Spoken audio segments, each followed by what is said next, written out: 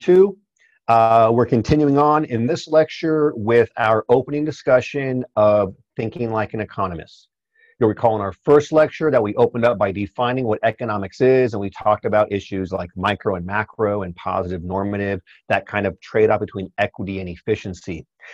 From there, we talked about scarcity, and the idea of scarcity started a cascade of different ideas, these key tenets of economic thinking. We know that scarcity requires rationing and competition. We know that scarcity requires decisions and trade-offs, choices. Economics is the study of those choices.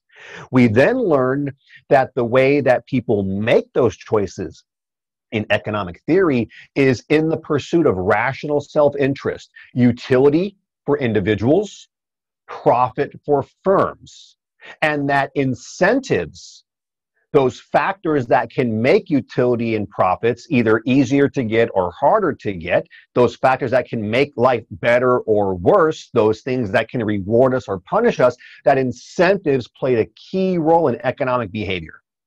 Okay, I want to now jump into the next idea. We left off right here with the idea of car safety features and my crazy idea for reducing car crashes, but I want to now jump into the idea of marginal thinking. Another key tenet, another critical way that economists see the world is through the lens of marginal analysis. Marginal analysis, let's first define it. Marginal analysis is the process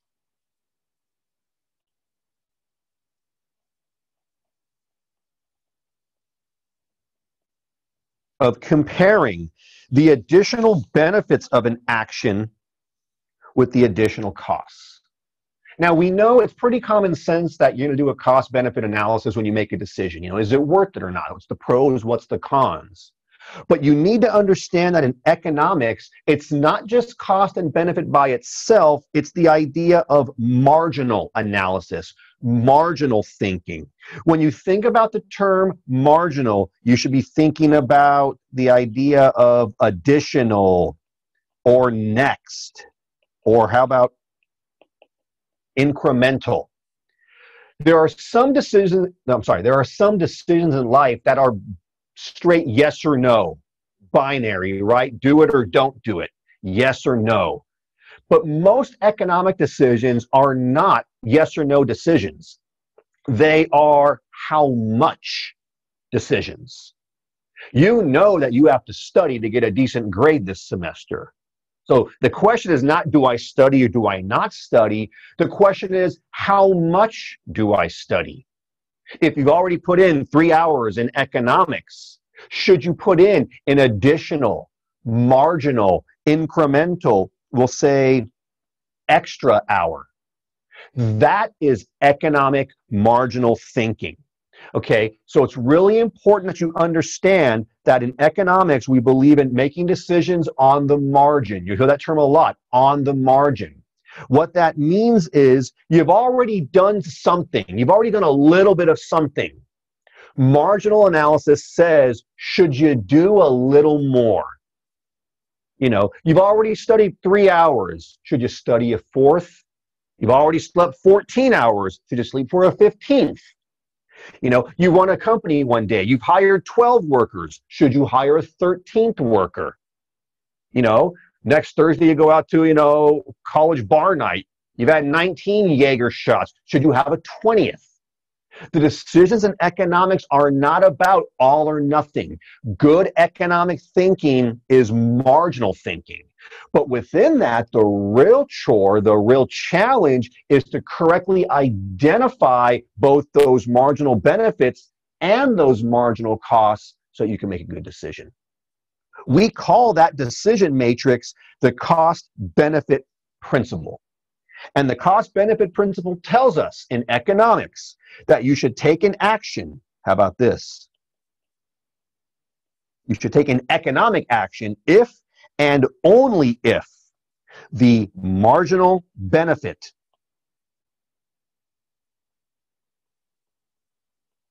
from taking the action is at least as great, or at least as great as the marginal cost. So it's not just that economics is cost-benefit analysis. It is, but to be really precise, economics is marginal benefit, marginal cost analysis. For any decision, should I do more of this or less of this? Should I hire that or not hire that? Should I, work an extra hour or not? All those decisions in economics are marginal decisions.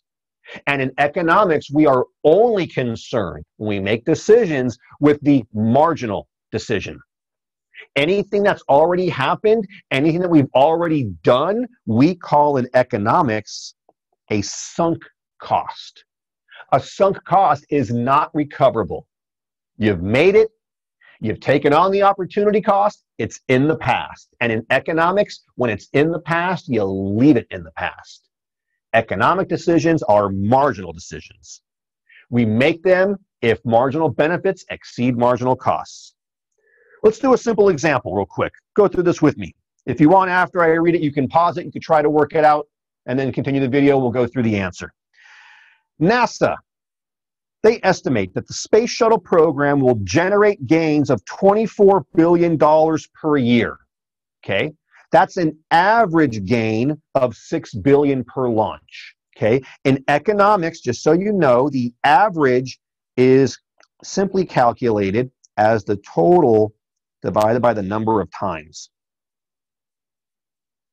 So if the space shuttle program generates $24 billion of, revenue or benefit, and that's an average gain of $6 billion, then we can probably safely say that we're talking here about 4 launches, because 24 divided by 6 is going to be 4.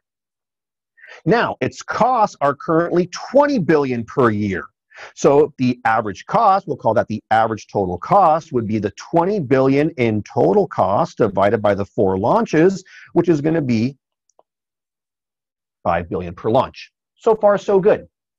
Now, you might be saying to yourself, well, there we go. We're making $24 billion, we're only spending $20 billion. More launches. You might even say, look at the averages. The average gain is 6 and the average cost is 5. Do more. But that is not necessarily the case, because economic decisions are not based on total values and they're not based on average values. Instead, they're based on marginal values. Let's continue. Assume that the benefit of a 5th launch would be the same as the average benefit thus far, so $6 billion. So in other words, what we're saying here is if we did a 5th launch, that would generate an additional $5 billion of benefit. Question that I ask you, should NASA launch a 5th mission? Now, people who don't know economics would say, of course they should, because they've already got $24 billion in gain, they've only spent $20 billion in cost, it's a win, let's do more. Or they might say, of course they could, because the average is only $5 billion in gain compared to, sorry, I made a mistake, pardon me. The average gain, the 5th launch would give us $6 billion. My apologies. My apologies. The 5th launch would give us $6 billion. So a couple seconds ago, forget that. My apologies. If they do a 5th launch, it will generate $6 billion of gain. So let's go back to our analysis. Some people would say, of course they should do it, because again, you're averaging $6 billion. That's your gain coming in. You're averaging $5 billion going out. Do it. But not so fast, econ friends, because to answer this question, we're not going to look at average cost. We're going to calculate marginal cost. And marginal cost is defined as the change in total cost by the change in the number. Marginal is a change function. Marginal cost is how much additional cost you take on when you do something more. In this case, what's the marginal cost of NASA's next launch? Let's do it together. There's 0 launches, so there's 0 marginal cost. If there's 0 launches, there's 0 cost. Easy. If we do a first launch, the total cost goes to 3. So the marginal cost is going to be the change in total cost. That's going from 0 to 3. That's 3 divided by the change in number, 0 to 1. So 3 divided by 1, the marginal cost there will be 3 billion. Now let's take a look. If we do a second launch, our total costs go from 3 to 7 billion. Now let's think about this. If one launch cost us 3 billion and two launches cost us 7 billion, what is the marginal cost of the second launch? It's going to be 7 minus 3 divided by 2 minus 1. That's going to be 4 billion. If we do a third launch, you can see that two launches cost us 7 billion total. The third launch takes our cost to 12 billion, so that third launch will actually had a marginal cost of 5 billion. The fourth launch, which NASA did, took our total cost to 20 billion. Now let's think critically here. If 3 launches cost 12 and doing the fourth one took your cost to 20, then that fourth launch actually had a marginal cost of 8 billion. NASA now is asking the question, should we do a fifth launch? I think you see where the answer is going. Let's figure it out. A fifth launch will take our total cost from 20 billion to 32 billion. If 4 launches cost 20 billion and a fifth launch took it to 32, then you can calculate that the marginal cost of the fifth launch is $12 billion. So I take us back to our question, my friends. Should NASA launch a fifth mission? The answer is clearly no, because the marginal benefit, 6 billion, falls far short of the marginal cost, 12 billion. In fact, we can ask a different question. Given this data, how many missions should NASA have launched? Well, here's what we would do. Let's assume that the marginal benefit of each launch was 6 billion consistently. The decision goes like this. For your first launch, marginal benefit was 6 billion, marginal cost is 3 billion. The benefit outweighs the cost, you do it. For the second launch, marginal cost is 4 billion, marginal benefit 6, the benefits outweigh the cost, you launch the second one. You can also see that NASA would have launched a third one because the marginal benefit of 6 billion for that launch would exceed the 5 billion. Notice that NASA should not have launched their fourth mission, because even though it worked out in totals and averages, economic decision-making is marginal decision-making. If you take a look here, the fourth launch had a marginal cost of 8 billion. The marginal benefit was only 6. So in this case, the marginal cost exceeded the marginal benefit, and that's a no-no. And clearly they should not launch a fifth one either. So if NASA was being run by economists and not like astronauts, they would have actually gone with the first 3 launches, but never done the fourth. Okay? Final question for this little analysis. Suppose that the marginal benefit of each launch was 6 billion. No, sorry, was not 6 billion, but was rather 9 billion. So suppose they recalculated and said, we made a mistake. We actually get a lot more benefit from these launches than we thought. We have marginal benefits of 9 billion per launch. How many launches should NASA do? And once again, it's a very simple comparison. Marginal benefit versus marginal cost. 9 billion is greater than 3 billion. Do it. 9 billion greater than 4 billion. Do it. 9 billion greater than 5 billion. Do it. 9 billion greater than 8 billion. Do it. 9 billion less than 12 billion. Don't do it. So in this case, if NASA had recalculated that their marginal benefit was 9 billion, they should have done 4 launches. Okay, this is it's not always intuitive, but it's a powerful way of thinking in economics. And if you want to succeed as an economic thinker, you have to always think about marginal analysis. It helps us also solve some weird riddles in economics, like this one.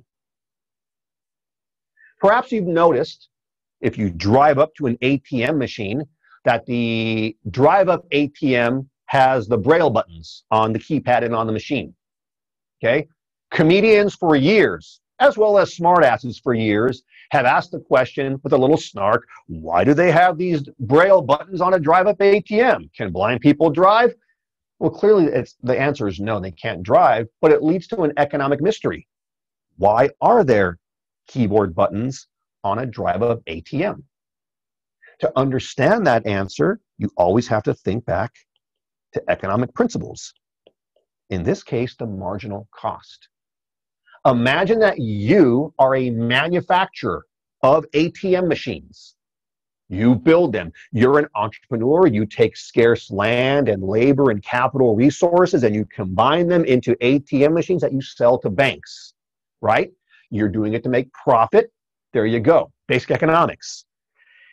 Think about how much money you have to spend to make each machine. There's a very good chance that once you've got the machine set up, including all your die presses to get your plastic and your buttons right, it would not cost very much to add the Braille buttons. In other words, the marginal cost of making Braille button ATMs as well as non-Braille ATMs would be staggeringly high because you'd be doubling up your production. These manufacturers realized early on that the marginal cost of adding Braille buttons to any ATM is very low. And as the marginal benefit principle tells us, as the incentive principle tells us, when the marginal cost is low, more than likely people will do it. So the economic mystery of why there are keyboard buttons on ATMs is basically tied to the idea of marginal analysis. ATM manufacturers realized that it doesn't cost a whole lot more to add buttons to an existing process. So they do it. It would be way, way more expensive to have two different production lines, one for Braille dot ones and one for non. They play by the marginal cost, marginal benefit rules, and that's why there's Braille dots on a drive-up ATM. Okay? Final thing I want to point out when it comes to the marginal benefit, marginal cost rule is this. We believe in economics that over time, marginal benefits fall while marginal costs rise.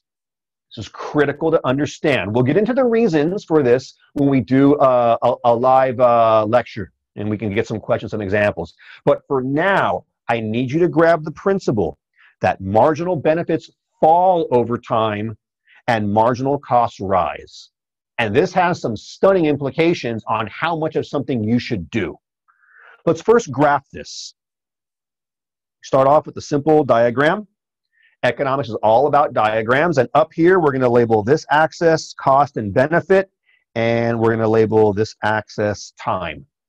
Obviously, we're starting right here at 0. So as we go out this way, our time increases. And as we go up this way, our costs and benefits increase, okay? So pretty straightforward. If we graph these out, if marginal benefits fall over time, we would draw the marginal benefit curve downward, because as time goes on, the benefits fall. So marginal benefit curves slope downward. And since marginal cost curves rise, we would draw the marginal cost curve upward sloping. Again, a rising curve implies that as time goes on, marginal costs rise. Okay? So we have downward sloping marginal benefit curves, upward sloping marginal cost curves. Here's a very important rule. You achieve economic efficiency when you produce at the point where marginal benefit equals marginal cost. I'll repeat that.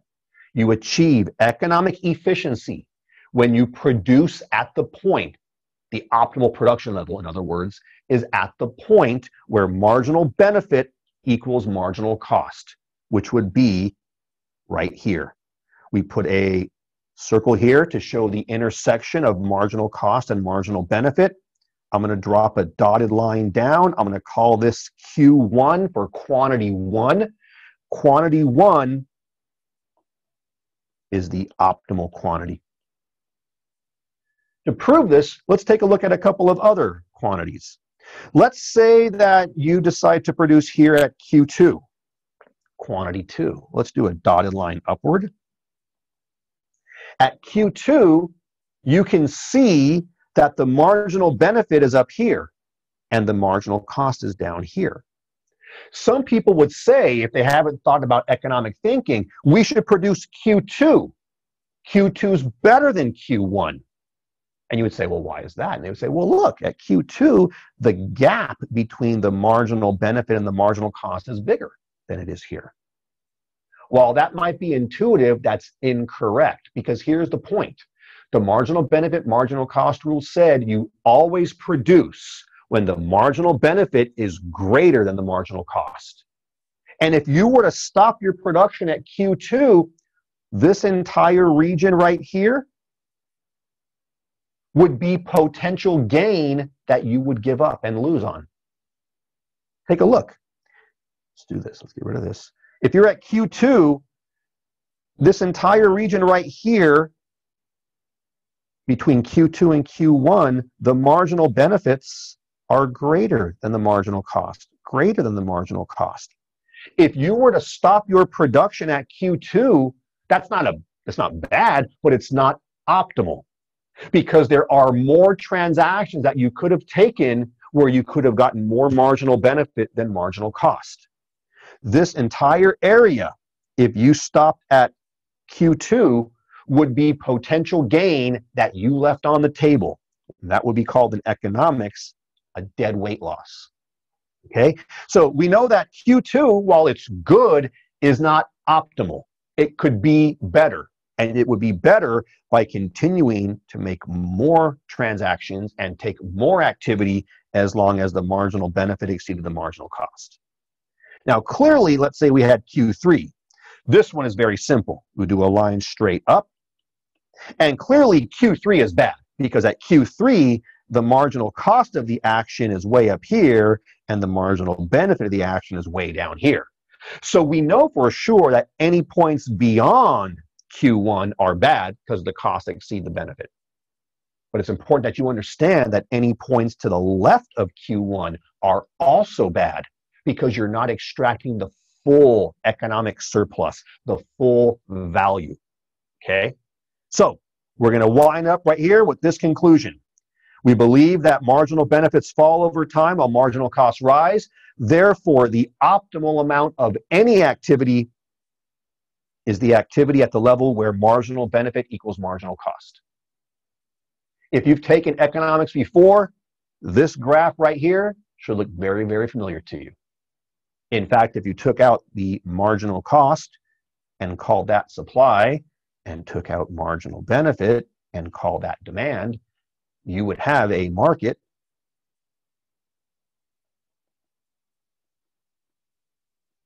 at equilibrium. And if you've had any economics before, you know that equilibrium is a very happy point in economics. It's a happy point for many reasons. One of the biggest reasons is when you are at equilibrium, you are at the optimal output at which all potential trades where the marginal benefit exceeds the marginal cost are intact. All right? That's a lot for now. So I want you to be thinking about marginal analysis, marginal thinking. Great job for staying with me. Remember, good economics is about not just principles, but it's about applying principles to the real world. So go through these notes. Ask yourself, what decisions do you make on a day-to-day basis? Are you making them through the lens of economic marginal thinking? Okay? Next time we meet, we'll wrap up the key tenets of economic thinking, and then we'll have a final lecture for this module on some pitfalls to good economic thinking, some mistakes that people make, and that'll wrap up our first module. Okay? So we got 2 down, we got 2 to go. Thanks for your time, and I'll see you next time.